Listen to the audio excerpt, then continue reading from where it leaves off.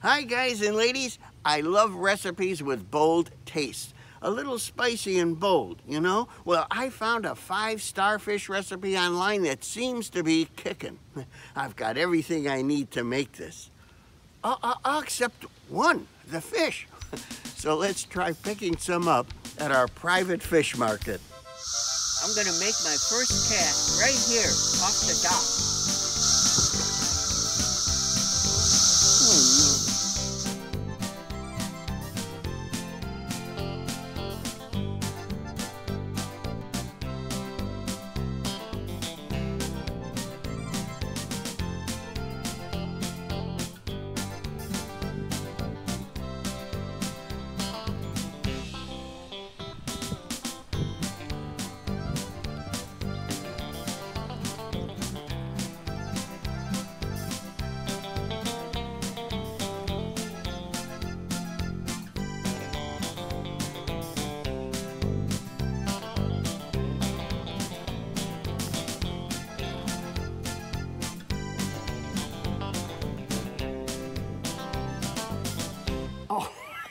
It's small, right off the bat, it's small.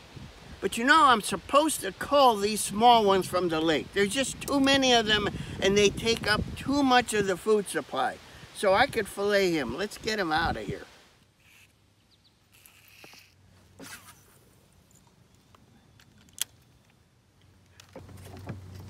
Oh, good. Oh, it's big. Where is it? It's pretty big. Yes, yes. Golly gee. Might have to lip this one. No, we don't. Ah, the hook fell out of its mouth. Look at how nice that one is. In 92-degree heat, 15 3/4 inches. I have to let him go. These are the ones we're trying to preserve in the lake. That's what the biologist said. So let's release them.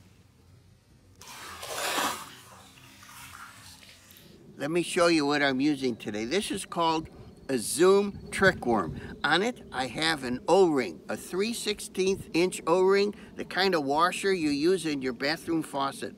And I slipped a hook under it, and the hook is a circle hook. Circle hooks don't get swallowed. They get the fish in the lip instead, and that's why I love it so much. This might be called an octopus hook. It's the same thing. And the way to fish it is you don't rear back when a fish picks it up. You just pull gently. Gently but firmly. No jerking.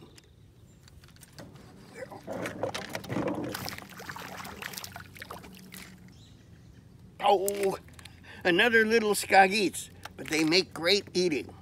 Let's keep them.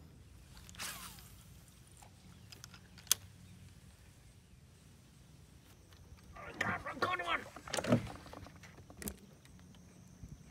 Goodness. Oh my gosh.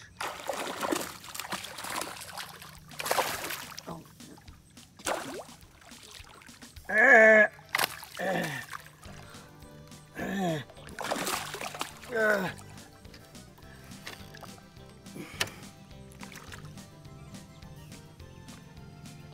And look, he's not hooked deep.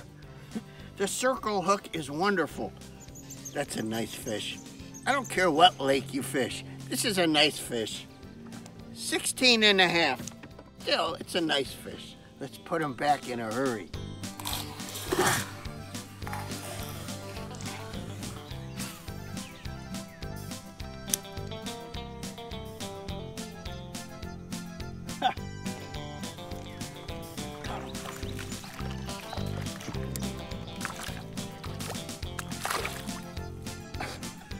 He's just a little guy, but you could see him come running for it.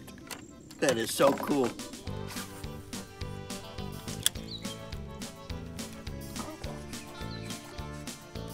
Get out of those lily pads.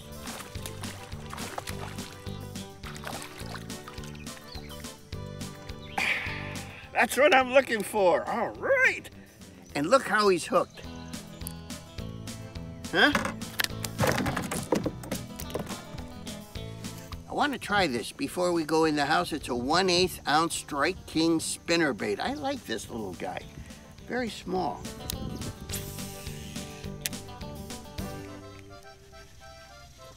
Whoa. Wow. It's just a ticket.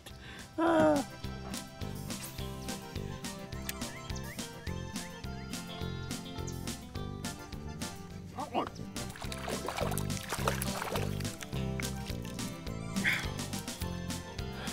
The kind we need to remove. It's one more for the stringer. Looky here, I got a bunch of bass and it might be enough for the recipe. I might have a pound of fillets after I'm all through. And that's enough for this bold and spicy recipe. Let's get in the house and fillet these guys, and tomorrow we'll work on that recipe.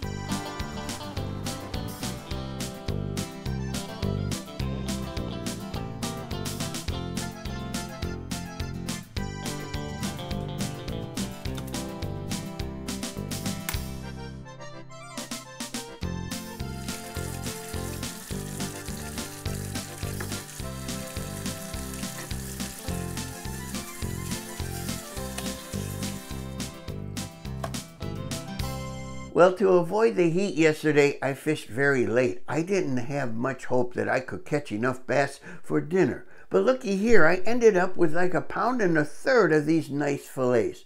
So we can make a bold fish dish of bass with chili, cumin, and lime. But before that, let's make a quickie, low-carb side dish. What I'm going to do now is make Mexican rice. You know me, it can't be real rice. I have cauliflower here, low-carb cauliflower rice. I'm going to put a couple tablespoons of olive oil in this big skillet. I've got 4 ounces of chopped onion. Here's about 1.5 teaspoons of chopped garlic. You know the stuff from the jar, so easy. I'm going to saute this for just a couple minutes, 2 or 3 minutes. Here's 1.5 tablespoons of good quality chili powder. I sent away for this a long time ago. Here's 1.5 teaspoons of cumin. Let's stir this up. Now it's time to add our bogus rice. I've had this on medium low for like 15 minutes. And it's just now starting to get soft enough. You don't want to eat raw cauliflower. So now I'm going to add about 1 teaspoon of salt. You might want to use less because of your chili powder being different. Now it says to add a 14-ounce can of diced tomatoes. Well, look, I've got a 10-ounce can of Rotel. This is more like Mexican stuff. Let's put the, oh, I drained it. Let's stir it in and see what happens. This is about 13.5 times darker than the picture in the recipe. Well, let's go. Let me taste a little. Oh, that's really good. It's cooked just perfectly. Soft, but not too soft. Oh, it's wonderful. Now, just before I serve this up, I'm going to add a little bit of cilantro and some lime juice. Let's get on with the fish. I have to sprinkle spices on the fish. So here's what I thought. Why not put them in this thing? This is 2 teaspoons of chili powder. This recipe looks too easy. Something's going to go wrong. The recipe calls for dried parsley, but I don't know about you, but I cannot taste dried parsley. So I'm using oregano, a teaspoon of oregano. Now, 1 teaspoon of salt, but remember, I'm using non-salted chili powder. Now, stir it up with your favorite steak knife. Here's our fish. Now, I've got non-stick foil, and I greased it a little, too. Let's just try sprinkling our spices. One side only. Let's put our little gullible guppies in the oven for like 7 minutes at 450, and in the meantime, we can make a cumin and lime butter sauce. I'm going to melt 3 tablespoons of butter. Now, into our butter, a 1/2 teaspoon of cumin. Now the juice of 1 whole lime. While our finny friends are roasting away in the oven, I should let you all know the famous celebrity restaurant and food critic Miss Lulu Cheeks is arriving here for dinner tonight. Any minute now. I'm on cloud 9. Although I should come down now because, you see, we've been seeing each other for like over 5 decades, yet she doesn't seem interested in marrying me. I think it's my lack of wealth that's holding her back. It's time. Oh, I'm sure they're done. Oh, they look beautiful. Oh, the smell, the aroma. They look good. I put a little of our butter sauce on a piece of fish. Here goes.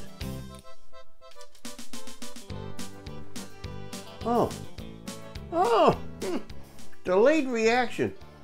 It's delicious. Southwest flavors, rich, buttery, not over seasoned.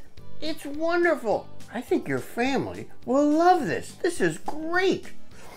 I did it.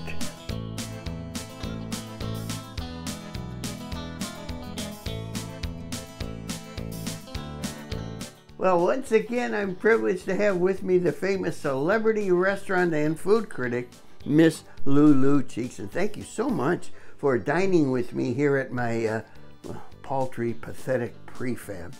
And you had a chance to gleefully gobble up my fraudulent Mexican rice and my bass with chili, cumin, and lime. And I'm eager to hear what you thought of it. Both were very nicely flavored. I enjoyed the chili taste, and the rice was a lot like it, almost like it had beans in it. It was really good.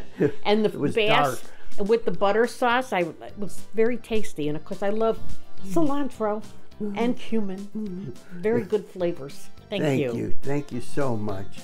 Miss Cheeks, you know, I know I haven't been a successful businessman. I don't have much in the way of money, but you know, I'm honest and I'm real about it. Yeah, even your reality check bounced. Huh? Can I have a hug?